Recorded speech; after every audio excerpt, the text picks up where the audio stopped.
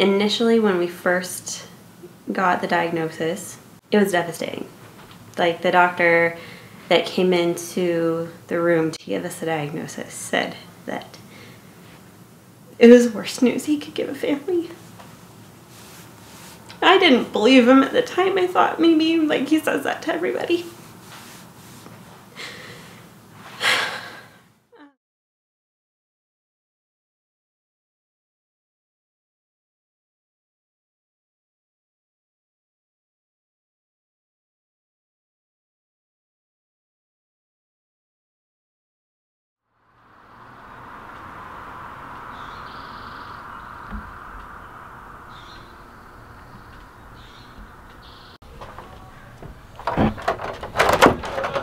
Yeah, hi. Morning. What is going on? Morning, sir. Come on in. Good to see you. Good to see you too. How's it going? Say hi, Emmett. Yeah? Do you wanna? Are you being cute? Yeah? How long has the little one been up here? I don't know. I think he woke up like at 5:30. Yeah, he doesn't have a normal 2-year-old schedule where he like sleeps from point A to point B. Every night's a little different. Okay, okay. It's okay. It's okay, buddy. Oh, don't be so sad. Daddy's right here. I've got you, bud. I've got you, bud. Okay, 1, 2, 3. Boof. Is that funny? Yes, it is. Is that funny, bud? Yeah. His stomach can't like process the food like super fast anymore, and so we've had to slow down the rate to the point where it's basically on like two 10-hour meals every day. You think this is a game? Oh, why don't I get you? In 3, 2. How this has affected us as a married couple. Why don't I get you? It was hard. It's the most depressed I've been in my life. And we both process things differently. How do you process things? I internalize a lot. If it wasn't for some of the people that we have in our life, I don't know that Joe and I would be together right now. Yeah. To be honest, it got pretty bad, and I think it's because sometimes couples don't know how to communicate. That's something that maybe we're not taught how to do, is to communicate with each other, to do it well. I feel like, at least from my upbringing, and I know from Joe's upbringing, like, we have a tendency to push things under the rug, just like sweep it under there. Of course. Until it gets so big that it blows up in your face. Something like this, what it does is it just brings all those little things, those little irritations to life, like in your face constantly throughout the day. Should we get you into some real clothes? Yeah. You want some real clothes? So this is omeprazole. It helps Emmett to digest his food so that he doesn't like get really sick with his food. So yeah, that's why we need to give it to him before he has any food in his stomach, and I can't give him food until he's had it in his stomach for at least 30 minutes. So this. It's okay. It's okay. It's okay. It's okay. I got you. Daddy's right here. Okay, buddy. I got you. Mommy's getting you some medicine. Here it comes. Here it comes. Here it comes. Let's go get you dressed, okay, bud? Make it easy for Dad. Okay, come here. Oh. Alright, come here. Okay. This is your least favorite part, I know. Here comes the waterworks. It's okay. He never wants to be put down because I think it makes him feel insecure.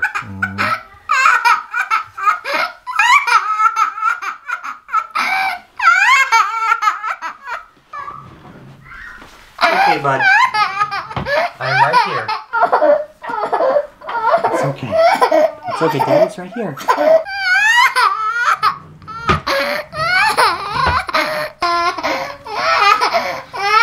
Are you ready? We're trying to be gentle, of course.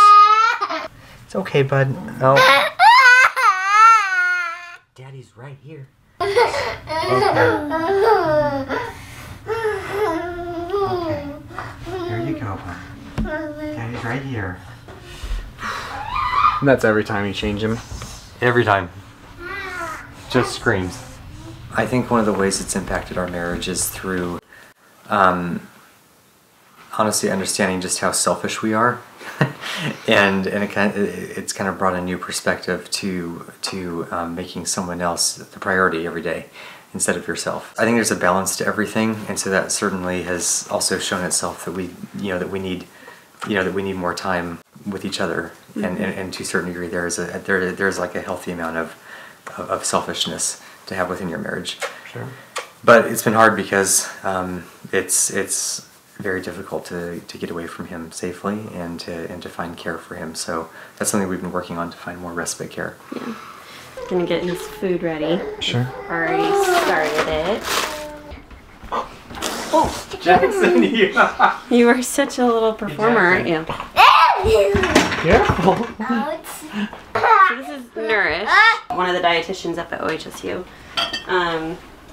They recommended that, so we tried that, and he's doing good on it now. So I like to mix in some of his meds with the formula, just because then I don't have to like worry about it later during the day and pushing meds constantly. So. And what meds do you say you're? Well, they're really more herbal supplements. So like MCT oils. This is kind of to help boost him to get some more meat on his bones. And also it does help with brain health. So that was recommended. And then again for more brain health is baby's DHA. And then just some extra vitamin D. But yeah, this has kind of become Emmett's corner of the kitchen. So it has like all of his meds and syringes and different things that I would need. He hasn't been sleeping very well lately. So like he'll wake up in the middle of the night at like 2 or 3 in the morning and be up for an hour. And then like the only time that Joe and I can like actually do anything around the house or like talk to each other is after the boys are in bed at like 8 o'clock at night. And so like we're up until like 10:30, 11:30, sometimes even midnight, and then I'll go to bed, and then within an hour or two of me going to bed, he wakes up and is awake for an hour, and then I sleep for maybe 3 hours. How much sleep do you think you're getting these days? On average? On average, probably 4 to 5, and like consecutive, probably like 2 or 3. How do you as a mom deal with the fact that you're it's gonna make me cry that your baby's gonna pass away pretty quick in the grand scheme of things?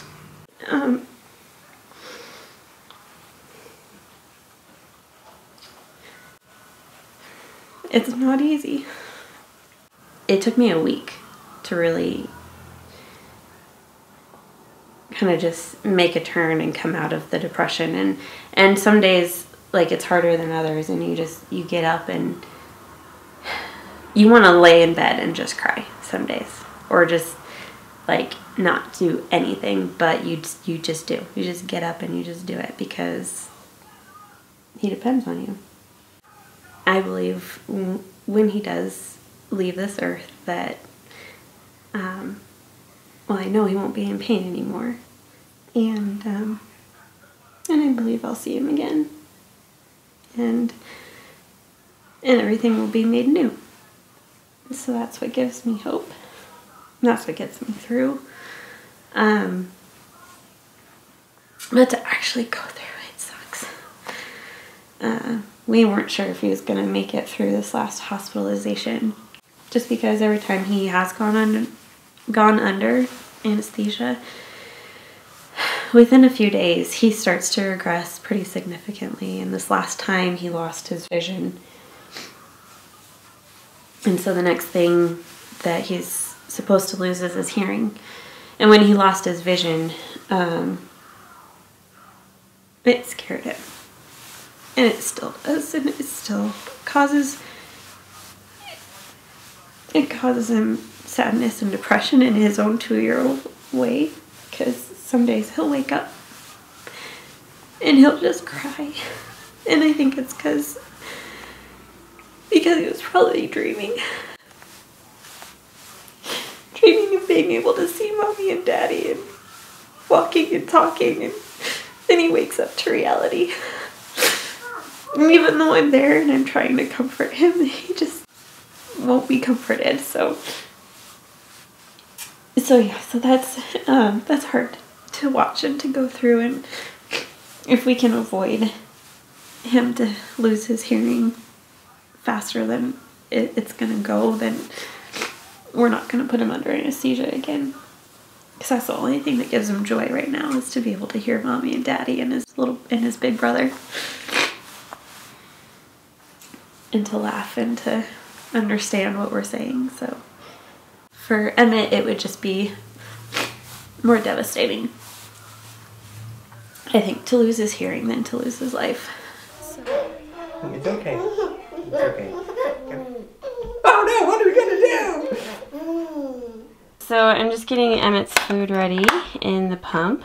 So I heard Joe, I heard Joe talking about how most kids that are tube fed get like 3 meals a day and they get a bolus feed, but because of Emmett's nerve health, his gut motility, so his stomach doesn't squeeze as fast as it should, so he doesn't empty his stomach as quickly as most kids and people in general. Sure. So he's on the pump pretty much 24/7. He gets like a 4-hour break in the middle of the night, but it's mostly always on and going. So he goes at a very slow rate, like 40 mLs, 45 mLs an hour.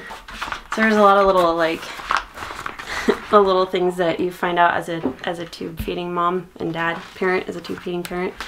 So like you want to open the bag and make sure that it's not gonna bubble up and come back out like what it's kind of doing right now. It's totally second nature now. And then this is just like a habit too, in case like we're gonna go out, like if we were gonna go out of the house and put him, we have like this, I'll get it so you can see. Sure. So I can take this off and detach it from the IV pole here. And then he can just walk around with it, or you walk around with it. Yeah, I can walk around, and it has like this little hole that the tube comes out of, and a little thing in here to hold the bag. But this bag is so big that if there's any air bubbles in here, then air would get into the pump and it would alarm like crazy.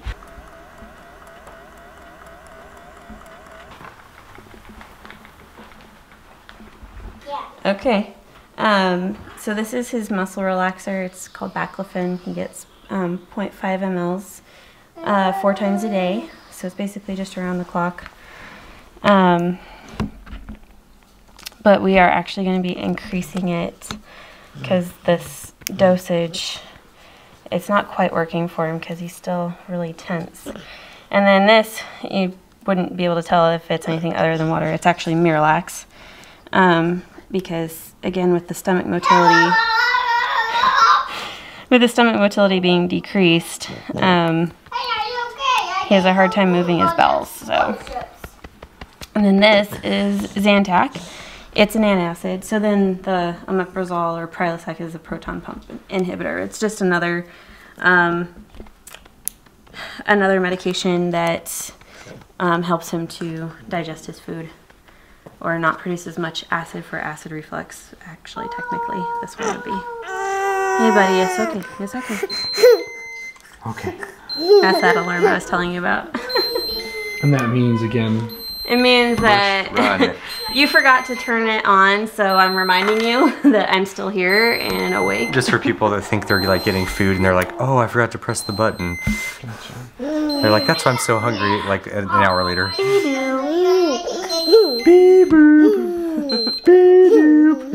You think it's funny, huh? You think it's a game? Yes, he does. You do. Hey, do you want to give me a kiss? You want to give Daddy a kiss? You want to give Daddy a kiss? No? Hey, Dr. Paul here. We're going to cut away from what you're watching. We're going to get right back to it. But I wanted to take a moment to introduce the sponsor of this video, the Addiction Summit. I host the Addiction Summit. It's free. It's online. It runs August 13 to 19. You just need to sign up. The link's in the description. And you can watch 28 interviews that I host that will teach you everything you might possibly ever want to know about addictions, anxiety, depression, anything you might be struggling with, whether it's food, screen time, relationships, it's covered. I can't wait to see you there. It is free. The link's in the description. And now back to our video. What do you want the impact of his story and his life to be beyond obviously the impact he's had on your life and Joe's life and Jackson's life. Right. That's a good question. Thanks. We want there to be a bigger, like, difference made in the world because of KRABBE and because of his story. And the biggest impact, I would say, is to actually act on knowledge and not just receive knowledge just to have knowledge, but to actually act on it. So the fact that there's only 6 states right now in the country that screen for KRABBE, I think is just criminal, because there is a treatment that's available that is very effective if it's caught early enough before symptoms start. And one of the specialists in Pennsylvania, she told me when we went and saw her in February that she was 1 to 3 years away from a cure. But that's only for the kids that are treated, because it's still a clinical trial because it's a rare disease. So you have to have had treatment first in order to receive the cure.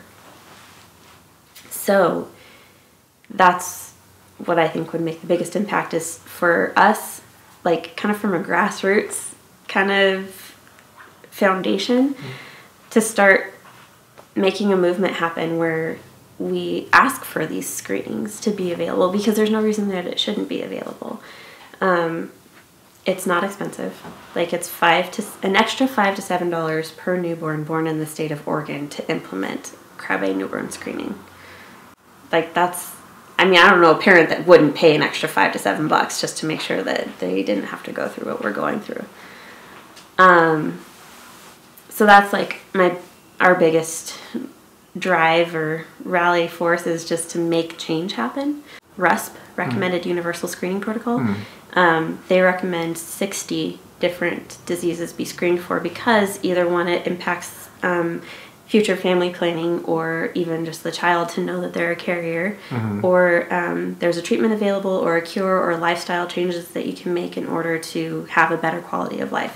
And then for families that are currently, like, thinking about having kids, or are pregnant, or just had a baby, like, to go to Hunter's Hope Foundation and request the supplemental newborn screen to make sure that their child has been screened for all 60 of those diseases, so that they can give their child the best chance at life and a good quality life. You can just go on their website, order a kit, and they'll ship it to you, and then you take it to your pediatrician, and they will tell you how to get it done. Some pediatricians, I think, will actually do it in the office, and others will refer you to an outpatient clinic to get the actual poke, the actual blood drawn. Right.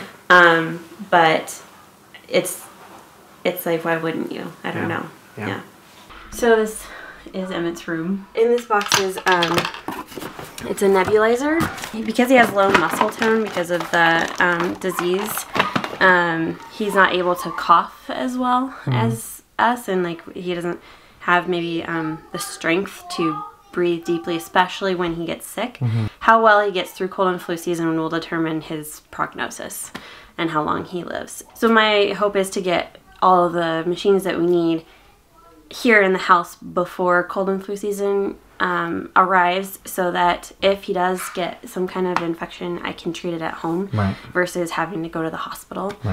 This is the suction machine, and so we put this pretty far into his mouth, and then just like when you go to the dentist, it takes out all the moisture out of his mouth, since he has trouble dealing with his secretions. This is good for just like surface stuff in the mouth.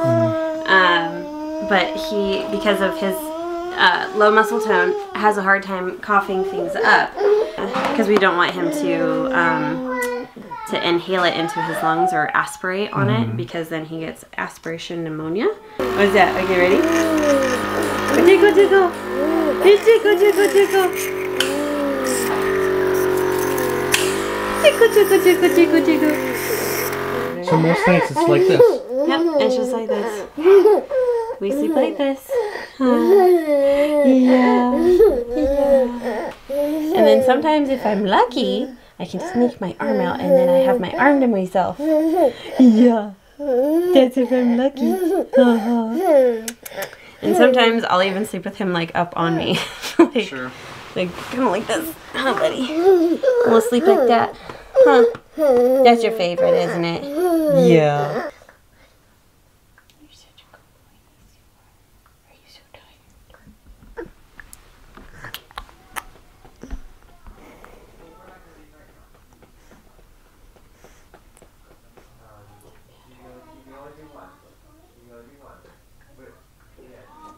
Having gone through what you've gone through,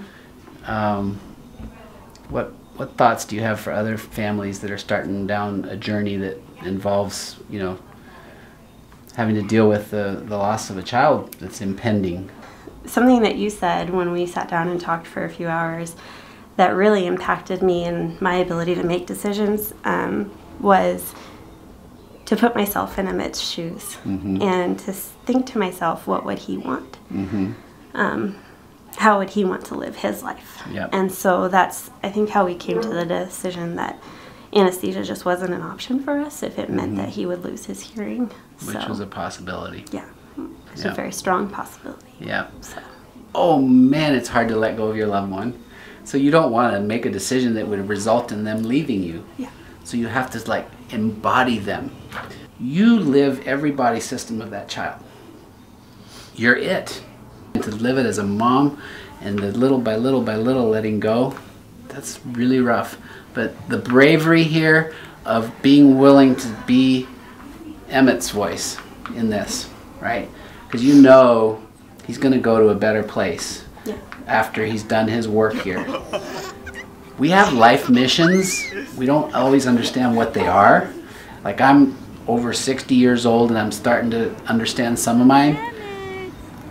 He already is fulfilling a life mission that we're becoming aware of. Yeah. And you're helping make that possible by informing everybody about newborn screening that's not expensive for something that's devastating, that's easily, not easily, but fairly easily treated to prevent the progression. Yes. I mean, there are examples of kids, I think you know these examples because you're now so connected with KRABBE and, that, and all that, who have this same condition and are fine, right? Yeah, there's another family in Oregon. Their 8-year-old, he has no symptoms whatsoever of KRABBE, and he was transplanted at 4 months of age. Wow. Unfortunately, his older brother had to be diagnosed, and he was too far progressed, and he passed away 2 years ago in March. So. Wow. From KRABBE. So, but he saved his brother's life. He saved his brother's life, and Emmett's going to save, along with all the others who are a part of this movement, save the life of maybe your child or your best friend's child who's going to go ahead and get this screening done. I mean, there may be other tests that will come down the pike that will do the same thing, but for right now we're aware of this one that's very affordable. And so it's absolutely worth doing. Yep. Yeah.